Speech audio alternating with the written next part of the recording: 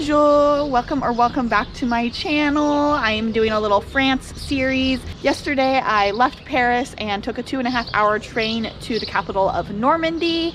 I am in Rouen and I'm basically already in love. Yesterday I arrived at about 12 and I spent half a day just wandering around and taking photos. It was a beautiful day yesterday, sunny and warm.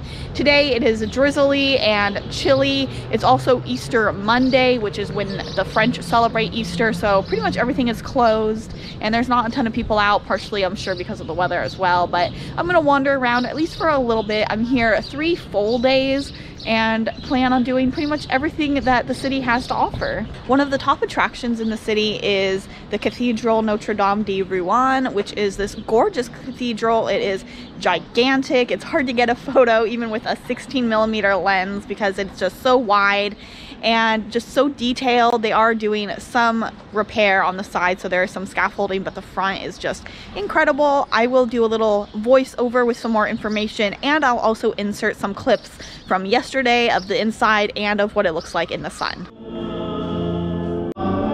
The Gothic cathedral as it stands today was completed in the 1880s, but it has a rich history dating back to 1030. It is known for its 3 towers of different heights and styles. The tallest spire stands 490 feet above the city. Painter Claude Monet also created a famous series of the church depicting it in different lighting situations.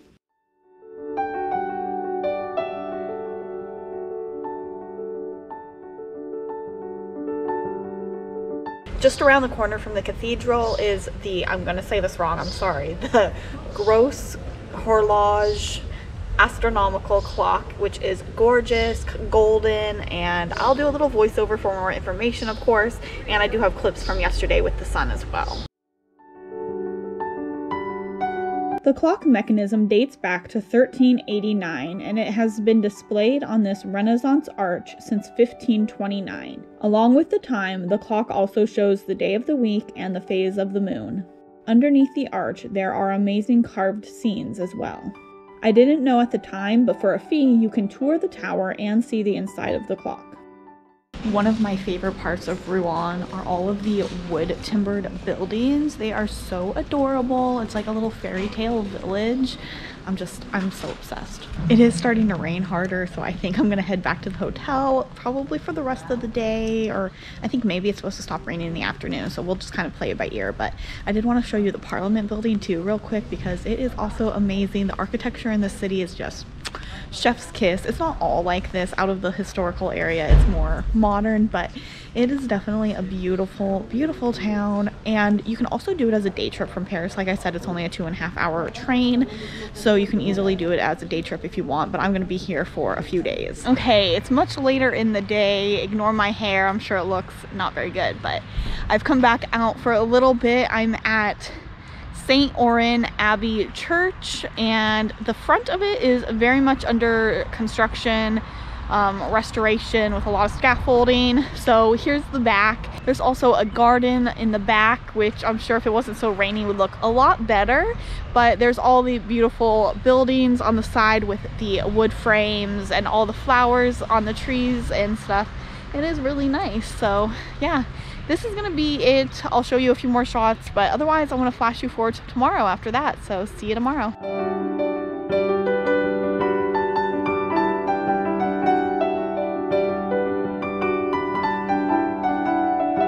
Good afternoon, because yes, I did sleep late today. I've come to the Joan of Arc church because Rouen is actually where Joan of Arc was burned at the stake. I've always kind of been interested in the story of Joan of Arc just because it's so fascinating to me. Joan of Arc, or Jeanne d'Arc, was born in 1412. At 13, she began having religious visions of Archangel Michael, Saint Margaret, and Saint Catherine. These visions led to her fighting in the 100 Years' War against the English. In 1929, she succeeded in helping Charles VII be crowned as the rightful king of France. In 1430, however, Joan was captured by the English and put on trial for heresy and other crimes. Eventually, she was found guilty and was burned at the stake in the marketplace of Rouen. She was only 19 years old. Later, she was declared a saint in 1920. This church was built in 1979 to honor this amazing woman. Its unique architecture is very modern, making it stand out in the historic square. It is shaped like an upside-down boat. Inside, there are intricate stained glass windows depicting biblical scenes. Come to another church. This one is St. Maclou, which I'm probably saying wrong, but I did go inside this church the other day, so I'll show some footage from then.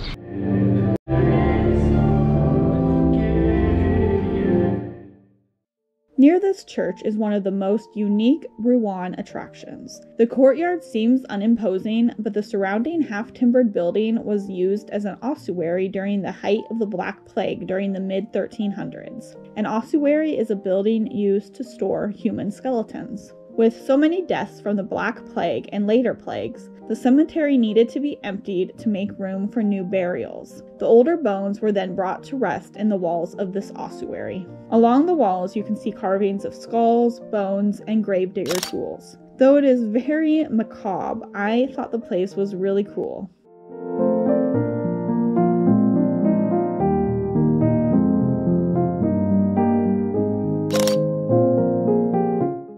I've walked up to this park. There's a cool little waterfall.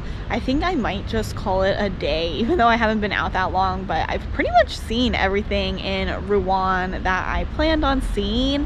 It really is not that big of a town, so 3.5 days, definitely a lot of time, but it gives me kind of a break to relax and not be all go, go, go, which I hate when I'm traveling. So it has been really nice. There's also a museum here next to the park, which you can go to if you feel like it. It does cost money, so I'm gonna skip it. Everything else I've done in Rouen has been free, which is really nice. I did end up walking a little more and saw the last remaining tower of the old Rouen castle. It was here that Joan of Arc was held prisoner during her trial. It is my last day here in Rouen. I thought it was going to be completely rained out, but the sun did come out a bit and the sky did clear. Although now it looks like it might be blowing back in. We'll have to wait and see, I guess. It is really windy today, so maybe the clouds will just kind of blow away. I just did this panorama hike, which looks over the entire city and the Seine River, and it was a very nice view, but like I said, it was really windy, so it was kind of hard to appreciate it. The hike only took maybe 15 minutes from where it starts, but it is very steep, lots of stairs, so I was definitely feeling it by the time I got to the top, but like I said, it was kind of worth it because of the awesome views. Okay, so it is starting to rain again. I also didn't mention that the trail is like really muddy because obviously it's been raining a ton. Well, I ended up walking like 30 minutes to this park garden area. I'm gonna wander around. It should hopefully be really pretty. The sun did come back out again, or you know, keeps going in and out behind the clouds, but yeah, it is really windy and kind of chilly, but I'm gonna make the most of my last day here.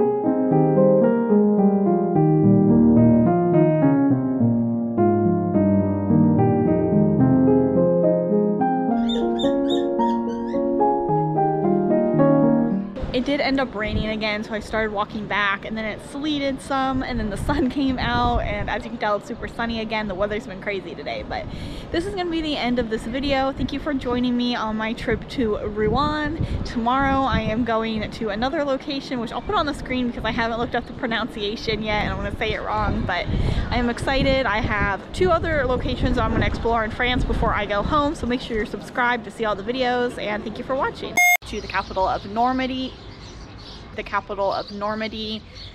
Why does it sound weird? The Cathedral de one of the top